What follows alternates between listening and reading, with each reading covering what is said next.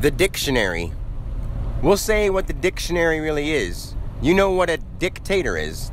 He's the one that dictates your thing. Diction is when someone makes a prediction what's going to happen. So diction is what's happening. So let's say that the dictionary, let's just say A-R-Y.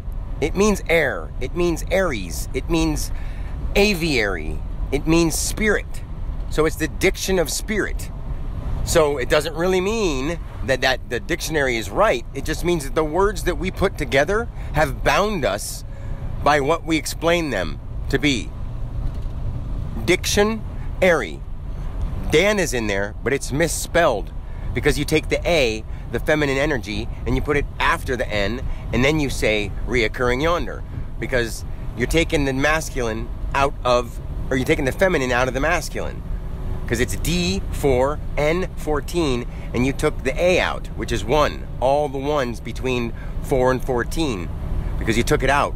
And what do you happen when you take 1 out of the D, which is the 4 on one side? You take 1 out of D and it makes it 3. And there's N on the other side, which is 14. And the point is the center of the freaking dictionary. Pi. Pi is people incarnated, or people identified, or persons identified, or your public identity, like I've said before. So the dictionary is the diction of spirit. And then if you go a little deeper into it and open the first damn page, it says the table of contents. Now, what are contents? They start off as concepts, ideas that are ongoing.